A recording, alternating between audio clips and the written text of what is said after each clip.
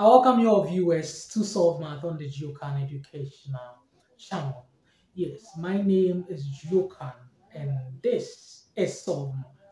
Yes, Solve Math is a platform that helps you in understanding mathematical problems and also in tackling it with ease. Yes, we try to break the questions down easier for you to understand, comprehend, and appreciate those particular topics.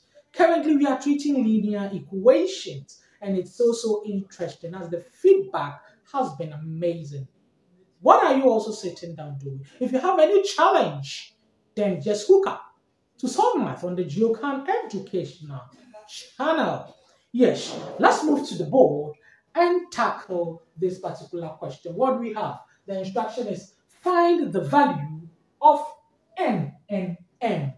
We are just going to find the value of m and n. And you should know that m and n, they are just values, but we don't know them. So they've been represented with variables, right?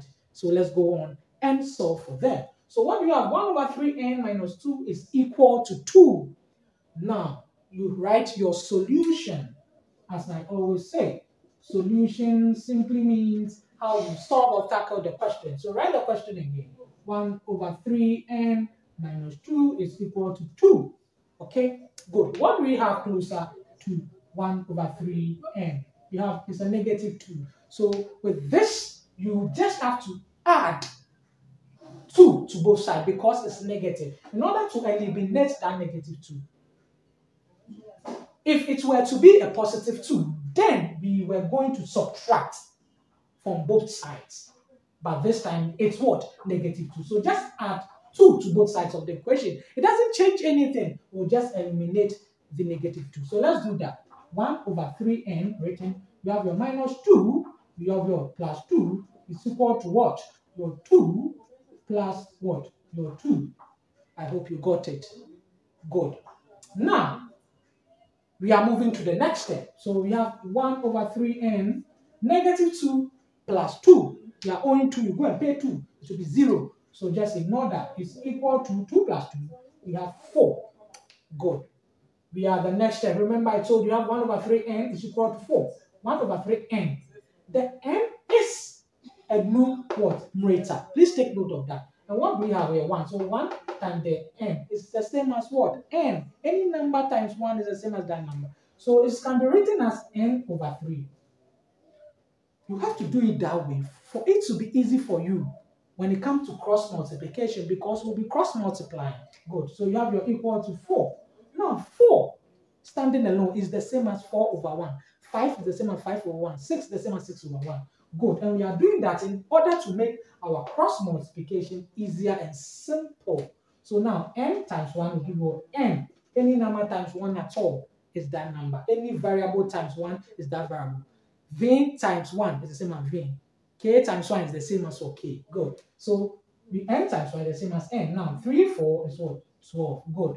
So n is equal to 12. We'll be able to find the value of n. Now let's go back to the equation. Anywhere we find n, just fix in 12. If the right hand side is equal to what? The left hand side, then we are good. Then we are correct. So let's do that.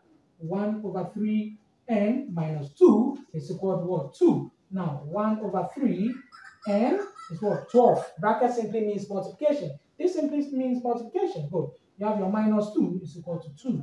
Now 3 will go into 12 how many times? 3 times 1 will give you 12. It's 3, 4. 12 and 3 will go into itself 1. That's 3, 1, 3. So now you'll be left with what? 1 over 1 into bracket. We have 4 minus 2 is equal to what? 2. Take your time and solve it. Good. Now 1 over 1 is the same as what? 1. Any number over 1 is the same as that number. You have your bracket, your 4. Good. Minus your 2 is equal to what? 2. Good. 1 times 4 is 4. So minus your 2. Okay? Good. Is equal to 2. Now 4 minus 2 is what? 2. Which is equal to what? These 2. Voila. Voila. Voila. Voila. The right hand side is equal to the left hand side. What it means that n is really equal to 12. It is correct. Good.